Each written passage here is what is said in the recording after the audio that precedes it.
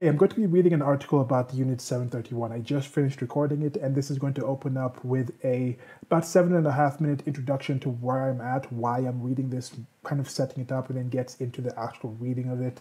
I think it's worth listening to that 731 first. If you want to jump straight to the article, I'll put a mark of where it starts. But this is Unit 731, which was a unit in World War II, a Japanese unit that was involved in some really horrific experimental warfare and experiments on war prisoners and things like that that some of you may not have heard of. I think it's as bad as anything that went on during World War II, and there were some horrific things that went on there. But why do you hear about certain things? Why are certain things not talked about? Why do people even do these things? What do you feel about these things? And that's just some things I'm bringing up into this, getting into the video now. I'd be remiss not to mention this. This is the title of the article I'm going to be reading. Inside Unit 731, World War II Japan's Sickening Human Experience Program. It is actually sickening. There's some really gruesome material, so adult content warning, adult mentality required. If you are squeamish, if you aren't squeamish, some of this stuff is horrific to hear about. So there's a warning with that.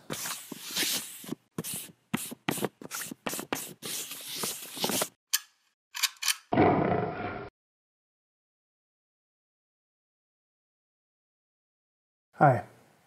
Today I'm going to be reading about Unit 731, which is something that it's a horrific story. When I first heard of it, I was a bit taken aback that I hadn't heard of this before. Heard about this rather recently. It was probably a few years back when I first heard. Okay, I have a separate video about how white racism, white slavery is always going to be the worst kind of slavery, probably until there is some other major slavery, which I think as a human species we are beyond, and we won't get back to that kind of level. There would have to be a lot to happen for us to get back to the point where we dehumanize each other to the point where we think owning each other is a possible thing. You look at even the certain more contemporary religions and of that kind of sorts that are being developed now, and they don't include that. Even something like Scientology, for example, takes that out of there, yet you go back to Mormonism and that has the dehumanization of people. So even people who are thinking about beings that would create the entire world are already getting to a situation where they say, okay, at least all the humans have the ability to be equal, and possessing other humans in this sense is not inherently saying we have different tiers of humans where some are subhuman and can be owned like animals is not the thing we do anywhere. And I'm not saying Scientology is better. And I think there might be some of this.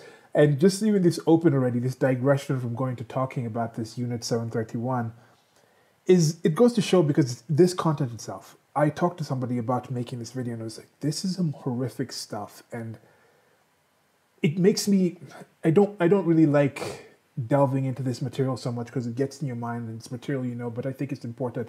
I am a fan of Japanese culture, manga, anime, and things like that, the video games. I'm a big fan of that. I'm somewhat fascinated with the Eastern kind of societies, and these shame cultures or skilled cultures. There's certain things about the way the country is. Certain things about it are somewhat unique and somewhat attractive to me that get my interest. But one of my early videos on this channel was about they literally mean figuratively. When we were talking about how somebody says genocide now, they say, oh, there's a white genocide going on, or oh, there's a war on women going on, or oh, black people are being oppressed in this kind of way.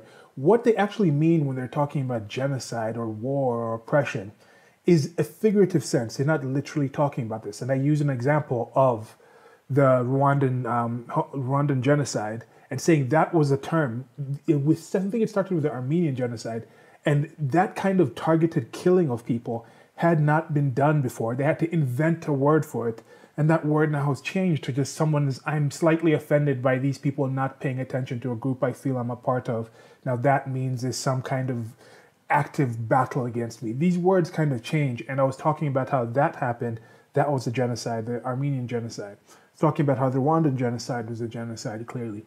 I was talking about how the rape on Nanking was a genocide, even though that was Japan, a much smaller number of people, eradicating certain groups of Chinese people in Nanking, even though the majority of the Chinese people still stayed alive. So you can have a targeted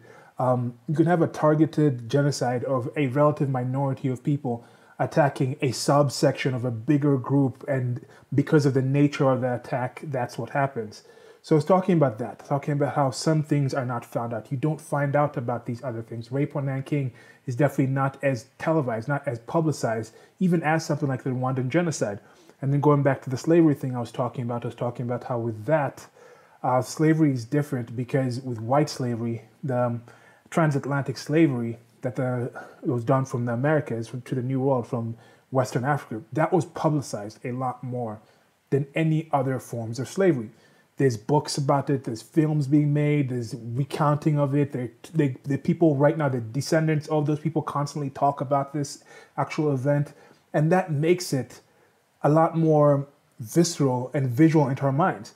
Now, when we think of slavery, that's kind of the imagery that comes with it because that's what has been pumped out. And I think that's a positive thing because it makes that culture also very aware of it. And even though some people say there's white guilt that shouldn't be felt, and they say this, that, and this and that other about it, but some of those same people who say we have no white guilt because that's something ancestors ago, multiple centuries ago, yeah, hundreds of years ago, multiple generations ago, a few of us did that thing, so we're not going to be responsible for that as white guilt. But those very same white people will look even further back to fewer white people that they have even lesser relation with that might have been in Europe or somewhere else and say, because that one person invented this one thing, that means I'm proud about my white heritage because of that. So there is some dichotomy with that, but people have that nature. So when I look at a country like Germany and I say, okay, the amount of knowledge that they must have, or the feeling and the cultural identity they must have, having people still alive that were actual Nazis, actually during the whole situation, during the whole homicide, during the whole Holocaust. There's people alive still right now in Germany who were alive during that time. So that guilt is still there, that shared guilt, that feeling like we are a part of this. And you can feel pride from that group in that sense, that collective pride. You can also feel the correct collective guilt and the collective burden where you feel, and I think I think I'm safe to say most of the people think it was a horrific thing that was done. And most of the people, even during that time, didn't know how bad it was, but it's still there. So if they can be proud about their Germanic heritage going further back from that time or anything that was coexisting at that time, they also have to take the guilt of that. So that's tough in certain places. How do you hold that? People see the white guilt in the United States of America, and there's a lot has been done back to try and readdress those grievances and readdress those problems and kind of respond to that in sense of reparations and other things, which I'm not going to discuss. I don't think they're that effective, but I would like to hold people as individuals, but that's for something else.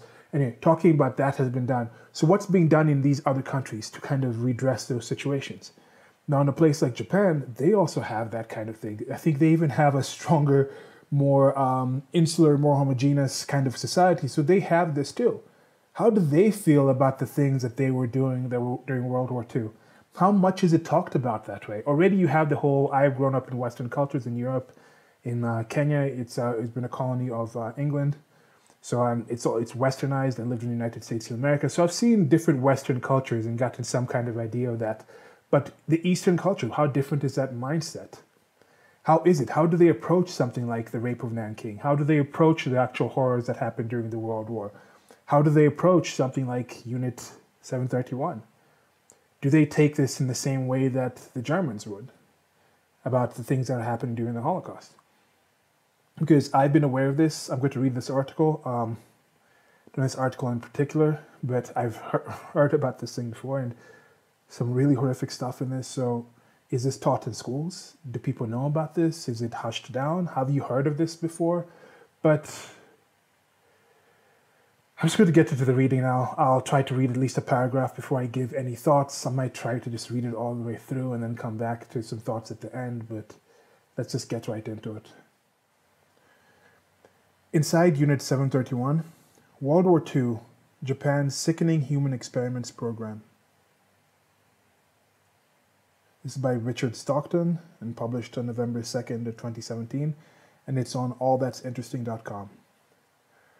So 6 of the most disturbing experiments conducted by Unit 731, the gruesome biological and chemical warfare research unit of the Imperial Japanese Army.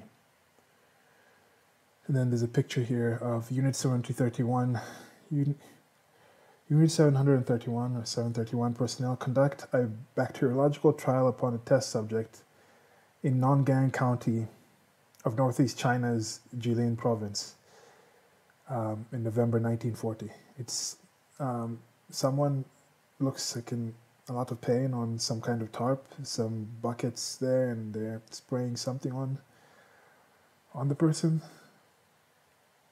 Okay. World War II was beyond horrible for hundreds of millions of people. It's as if all the developed countries of the world had surplus rage and hate that they had been storing up, and it all came flooding out in the war years. Out of all the areas in which World War II was fought, none were active as long as what would come to be known as the Pacific Theater. In fact, Japan arguably started the war by attacking Manchuria in 1931, and it inarguably waged war with China by invading in 1937. The disturbances and upheavals that these invasions caused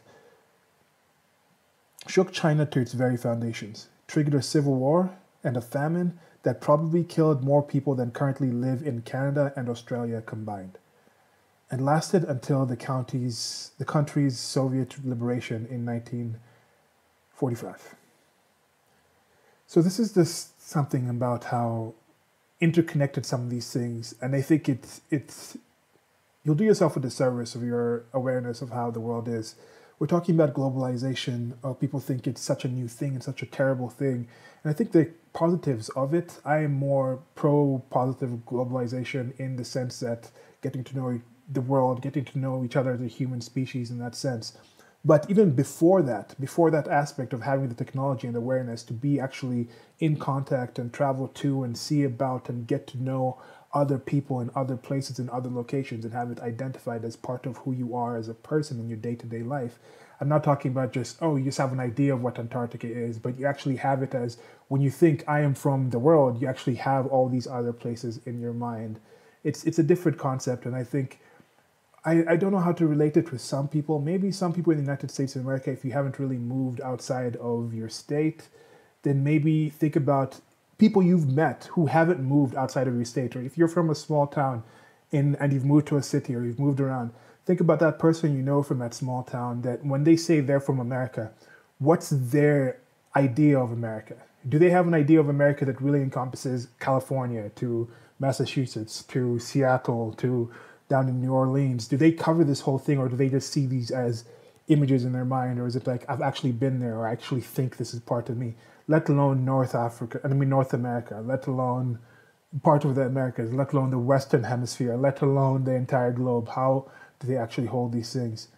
So when you talk about they're talking about the country's Soviet liberation here, it's in the quotation marks because that also started a whole lot of the influence of communism and things like that came into China at that time.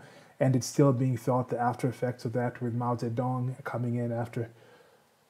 Was that during the time? Was Mao Zedong during that time? Okay, so I'm forgetting. I need to double check with the thing.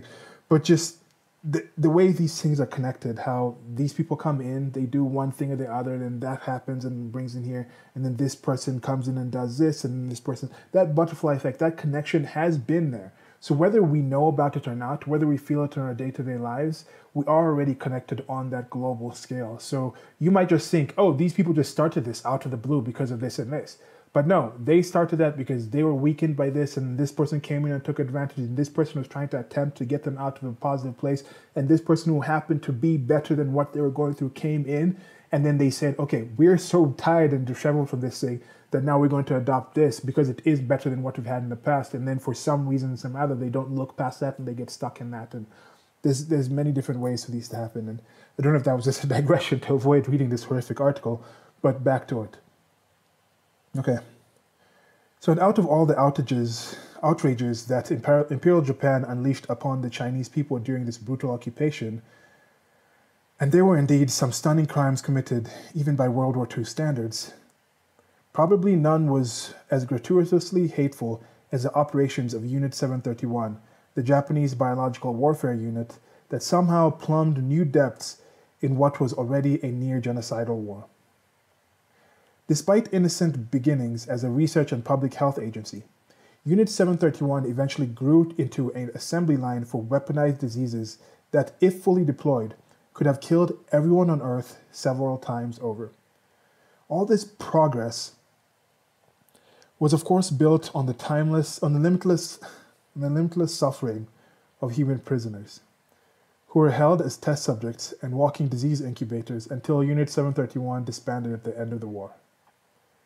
In a long list of atrocities, these 6 programs in particular stand out in the bloody history of Unit 731.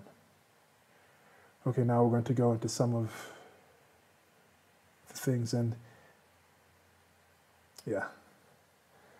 Okay, Unit 731 experiments, frostbite testing, and here you have a picture of the frostbitten hands of a Chinese person who was taken outside in the winter by Unit 731 personnel for an experiment on how to best treat frostbite. Data unspecified. It's just a close-up on the hands. They're just swollen up, dark. Although there's different, it's black and white picture, but when you have frostbite, your skin normally gets darker, purple, the blood is freezing, and it's not oxygenated and looks bruised up. But there also are different skin tones and stuff there, but yeah, okay. Yoshimuro Hisato, a physiologist assigned to Unit 731, took a special interest in hypothermia. As part of Murata's study in limb injuries, Hisato routinely submerged prisoners' limbs in a tub of water filled with ice and had them held until the arm or leg had frozen solid and a coat of ice had formed over the skin. According to one eyewitness account, the limbs made a sound like a plank of wood when struck with a cane. Hisato then tried different methods for rapid rewarming of the frozen appendage. Sometimes he did this by dousing the limb with hot water, sometimes by holding it close to an open fire, and other times by leaving the subject untreated overnight to see how long it took for the person's own body to thaw out. One creepy thing about some of this is there's some tests that were done here that they probably are medical advancements being done now, being used now, just like there's still animal testing and things like that going. I'm team human. I will take an animal having to go through something if it means we're going to save some humans, but to such an extent, of course. I mean, I'm not just saying just willy-nilly just go put animals through brutal things. But like I said here, there was that aspect of we were divided enough as a human species to think that other human is less on my level, that I can treat them to this kind of thing. I can put them at that subhuman, that sub-animal level where it's just the testing subject. And I think we're going to get to points where now computers might be powerful enough to actually simulate a human body to the point where you don't necessarily have to do these, or biological functions to simulate those, to points where you don't have to actually do it with a human, with a live actual being. Or in other cases, you can actually do the things where you can take stem cells. I know I was living with somebody when I was studying in Turin, Italy, and they were doing a study where they said they took this sack of a mouse's liver, or was it a kidney, and hollowed it out, and they took the stem cells from the mouse and put them back in, and it regrew the insides of it after an extended amount of time. Of course, they were feeding it nutrients and things like that. So there might be ways to actually grow certain body parts, certain cardiovascular systems, and run tests on them without having to have an actual brain and sentient animal in it. Or now we're going to get to points where there's going to be more questionable things and this again is stuff that I said I'm very into anime and manga, and some of these concepts going into anime and manga. It's helped me with a lot of storytelling and things like that, although these are also told in Western stories. But anyway, there might be a situation where you're saying now, can you grow an entire human being that doesn't have a brain, whose brain is actually just being ran and tied into something else? So they're technically not sentient, but you can run all these tests on them and you're not actually hurting the person, quote unquote. Could you say that's now like considered okay to do tests on that? Is that humane in the sense that they say? Okay, so yeah, what would you do if some ibis cranes are flying by? But anyway, if you had the hibiscus, something. Anyway, but if you have the situation where it's your mom, your sister, your loved one, your wife, your kids can be saved from some actual studies and tests that were done on these people, these prisoners, would you be against that? I mean, I think most people would still want the actual medicine and want the actual procedure to be done on them, or to save that loved one because it's already in the past. But I think most people would not say right now to say, oh yes, torture those 10 prisoners in order to find out how to save my wife. I think most people would not be happy with that, and most ill people would also not be happy with if they found out that a loved one or somebody else had allowed for or put other people through that for them. But yeah. Okay, so next section, that was just the first one, so this is going to be, okay. Oh man. Vivisection of conscious prisoners is a picture of black and white picture, low quality, thankfully in a sense, although this low quality gives its own macabre sense of it, in and of itself. A Unit 731 doctor operates on a patient that is part of a bacteriological experiment, date unspecified. Okay, scroll up, get that picture off the screen. Unit 731 started out as a research unit investigating the effects of disease and injury on the fighting ability of an armed force. One element of the unit, called Murata, took this research a little further than the usual bounds of medical ethics by observing injuries and the course of disease on living patients. At first, these patients were volunteers in the ranks of the army, but as the experiments reached the limits of what could possibly be non-invasively observed, and as the supply of volunteers dried up, the unit turned to the study of Chinese POWs and civilian prisoners. And as the concept of consent went out of the window, so did the restraint of the researchers. It was around this time that Unit 731 began referring to confined research subjects as logs, or murata in Japanese. Study methods in these experiments were barbaric. Vivisection, for example, is a practice of mutilating human bodies without anesthesia to study the operations of living systems. Thousands of men and women, mostly Chinese communist prisoners, as well as children, elderly farmers, were infected with diseases such as cholera and the plague, then had their organs removed for examination before they died in order to study the effects of the disease without the decomposition that occurs after death. Subjects had limbs amputated and reattached to the other side of the body, while others had their limbs crushed or frozen, or had the circulation cut off to observe the progress of gangrene. Finally, when a prisoner's body was all used up, they would typically be shot or killed by lethal injection. Some may have been buried alive. None of the Chinese, Mongolian, Korean, or Russian prisoners assigned to Unit 731 survived their confinement. So, as you see, this was a horrific thing, and again, it's in the situation, it was war. It started with a few people doing it, and then started with the volunteers, and then started getting the prisoners in there as the war goes on. That whole slippery slope thing, you start doing one thing and then leads to another, and then next you just look around and you just find yourself in just a really horrible situation. And that's why I'm glad to have found something like the non-aggression principle, and I'm using that to kind of guide the way I approach my reality tunnel and deal with people. And this is all just non-aggression principle violations all over the place. Continuing the reading. Weapons tests.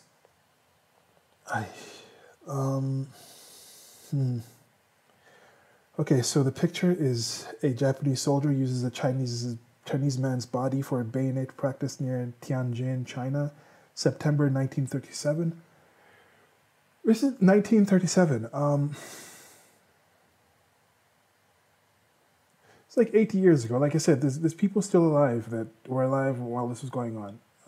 There's a chance they could have been people who were who were here. Maybe the cameraman who took this could have just been a young Japanese man who was sent to Unit 731, or he might have just been around the war doing different things, and then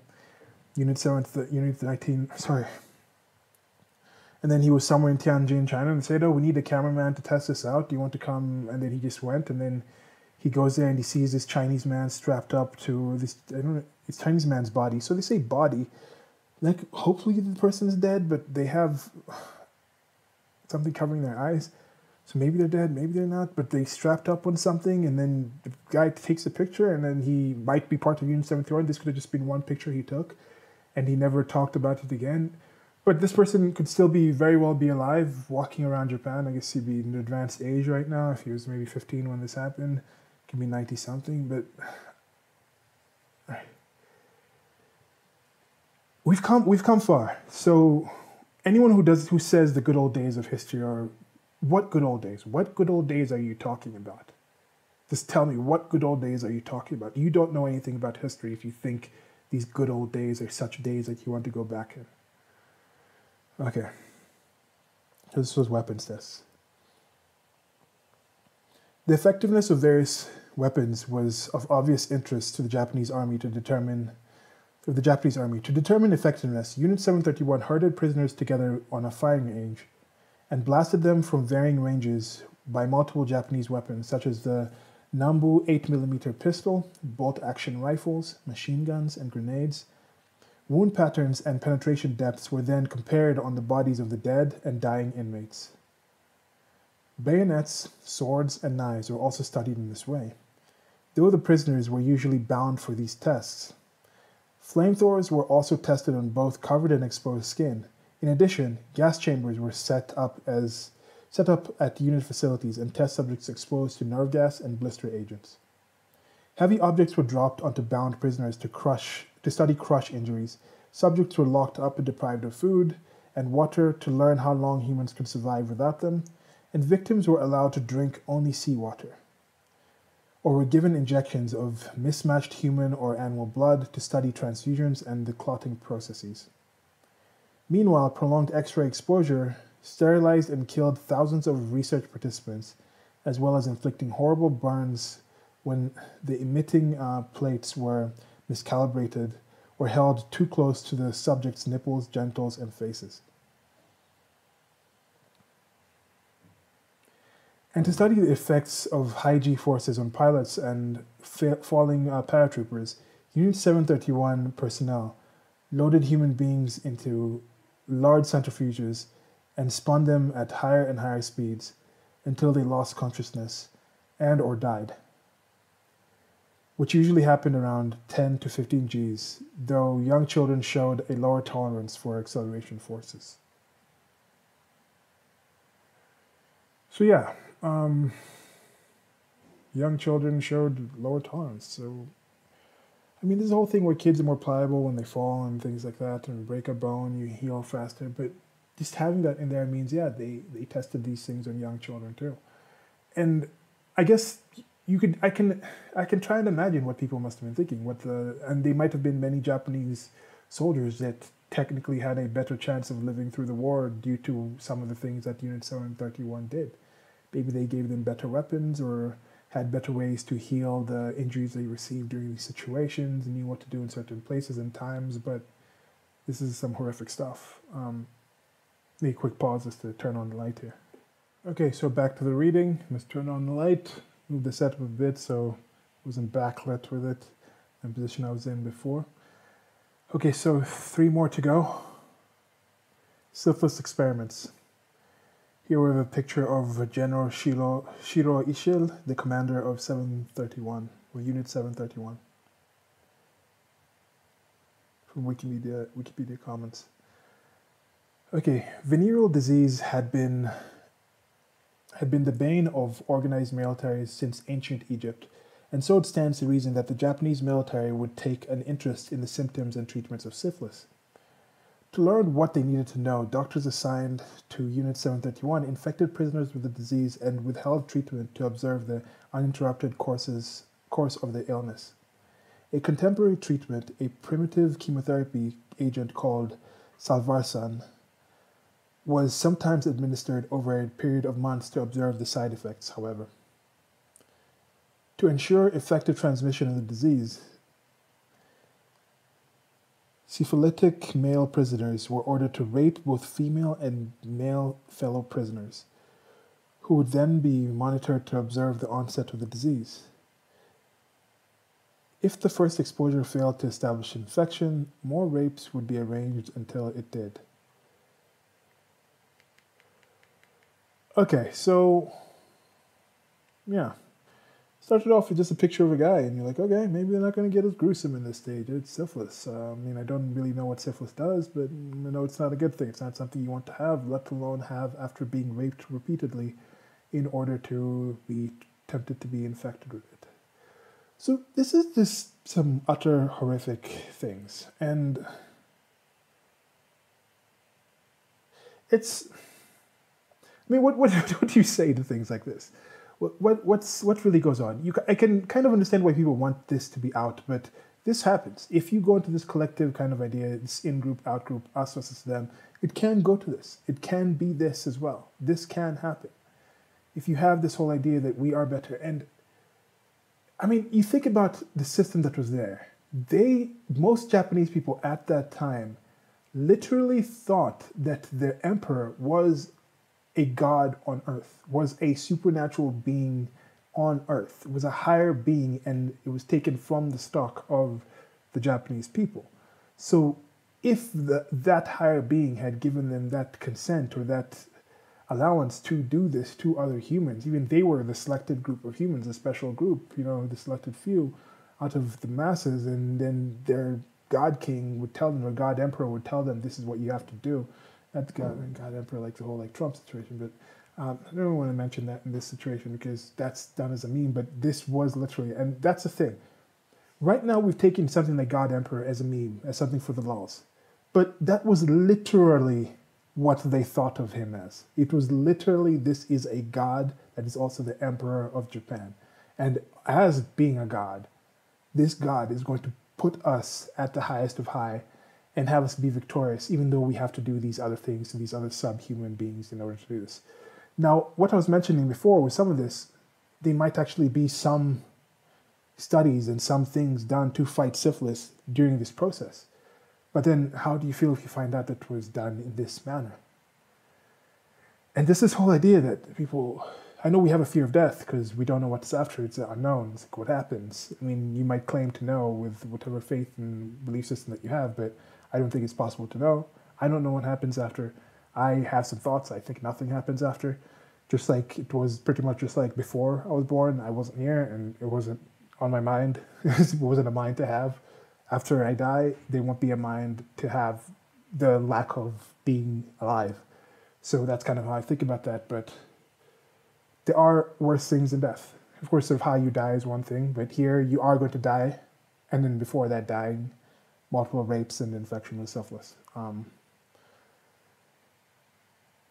it's a mess for everyone involved. It's a mess for the person being forced to rape other people. It's sickening. Yeah. Okay, so you need to stay with the topic, I guess. Rape and forced pregnancy is the next one. Unit 731's Harbin facility. This is a place, we're still there, This is a place, if there ever was a place that was haunted, you just go here and just test it. But I don't think there's sufficient evidence to believe in that either. But if there were places, there would be candidates to actually do that testing. Okay, anyway. Beyond just the syphilis experiments, rape became a common feature of Unit 731's experiments.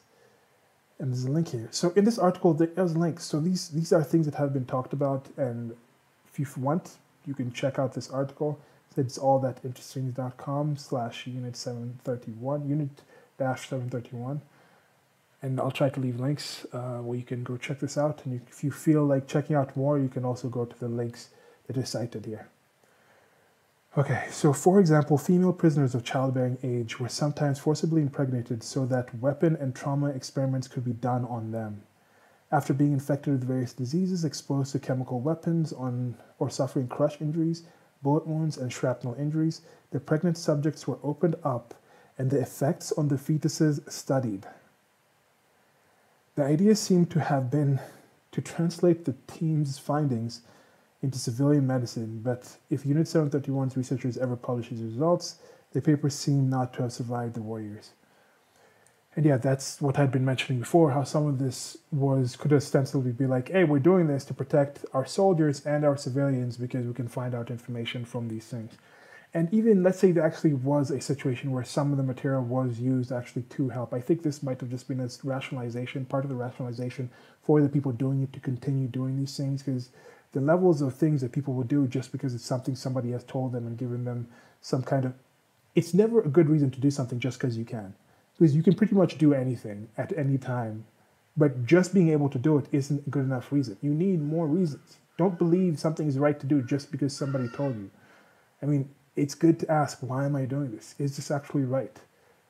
What evidence do you have that this is actually a good thing to do? Who am I doing this to? Like, these are things that some people don't ask, and people will find all sorts of reasons and rationalizations to not ask these questions. If someone wants you to do something for them, there's many ways they can get you to kind of avoid or not actually ask these questions. Find different things. They can know what you're thinking. Oh, maybe if I put this and this out there and that, and then the person will. But yeah, so if it was used, I don't think they'd want to admit that this is where it came from. Next, germ warfare. So here we have some kids. In the picture. Unit 731's researchers conduct bacteriological experiments with captive child subjects in Nong'an County of the northeast China's Jilin province. November 1940. The totality of Unit 731's research was in support of their larger mission, which by 1931 was to develop horrific weapons of mass destruction for use against the Chinese population and presumably American and Soviet forces if the time ever came. To this end, Unit 731 cycled through tens of thousands of prisoners at several facilities across Manchuria, which had been occupied by imperial forces for years. Inmates of these facilities were infected with several of the most lethal pathogens known to science, such as Yersinia pestis, which causes bubonic and pneumonic plague, and typhus, which the Japanese hoped would spread from person to person after being deployed and depopulate disputed areas. To breed the most lethal strains possible, doctors monitored patients for rapid onset of symptoms and quick progression. Prisoners who pulled through were shot, but those who got sickest fastest were bled to death on a mortuary table, and their blood was used to transfect other prisoners, the sickest of whom would themselves be bled to transfer the most virulent strain to yet another generation. One member of the Unit 731 later recalled that very sick and unresting prisoners would be laid out on the slab so a line could be inserted into their carotid artery. When most of the blood had been siphoned out and the heart was too weak to pump anymore, an officer in leather boots climbed onto the table and jumped on the victim's chest with enough force to crush their ribcage, whereupon another dollop of blood would spurt into the container. When the plague bacillus had been bred to what was felt to be a sufficiently lethal caliber, the last generation of prisoners to be infected were exposed to a huge number of fleas. Y. pestis preferred vector of contagion. The fleas were then packed in dust and sealed inside clay bomb casings. Here you have another picture of Japanese personnel in protective suits carry a stretcher through Yiwu, China during the Unit 731's germ warfare tests during June 1972. On October 4th, 1940, Japanese bombers deployed these casings, which loaded over 30,000 fleas, each loaded with over 30,000 fleas, that had each sucked blood from a dying prisoner, over the Chinese village of Kuzhou. Witnesses of the raid recall a fine reddish dust settling on surfaces all over town, followed by a rash of painful flea bites that afflicted nearly everyone. From contemporary accounts, it is known that more than 2,000 civilians died of plague following this attack, and that over 1,000 or so died in nearby Yiwu after the plague was carried there by sick railway workers. Other attacks, including anthrax, killed approximately 6,000 more people in the area. In August 1945, after Hiroshima and Nagasaki had both been bombed. The Soviet army had invaded Manchuria and utterly annihilated the Japanese army, and the emperor read his infamous surrender declaration over the radio. Unit 731 was officially disbanded. Its records were mostly burned, destroying any useful information the team had managed to generate in 13 years of research. Researchers mostly slipped back into civilian life in occupied Japan as if nothing had ever happened, many of them becoming prominent members of university faculty. To this day, Japan has not apologized for, and China has not forgiven, the countless atrocities Japanese forces visited upon China between 1931 and 1945. The last witness to this history grow old, as the last witnesses to this history grow old and die, it's possible that the matter will never be addressed again. And here's a afterward.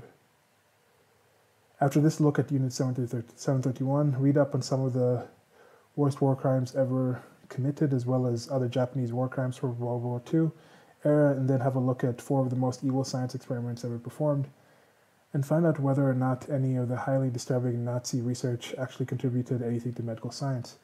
So I might come back and read more articles on that.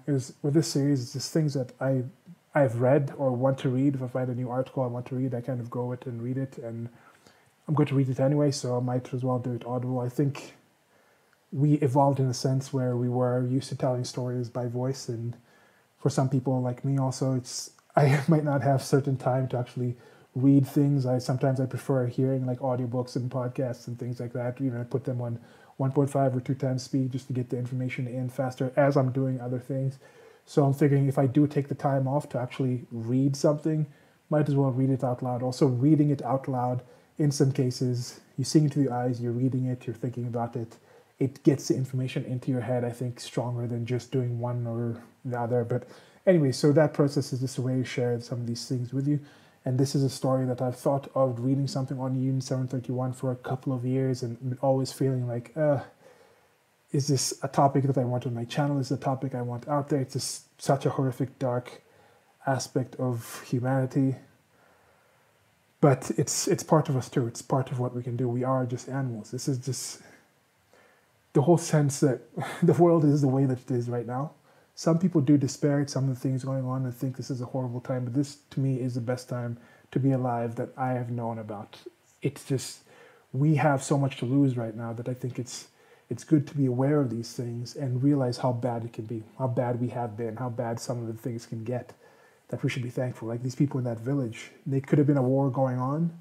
They could have just been relatively unknown of not knowing what it is, and then these planes fly over and these bombs start dropping, or let's say they knew there was a war going on. What they had known before about bombs was fire and things like that. So that falls down and they think, oh what, the bombs didn't go off. Maybe it's not that bad. No, it's just red dust and it's nothing. And then the flea bites, they're probably used to fleas because there might be fleas in that area. And then the disease sets in. And it's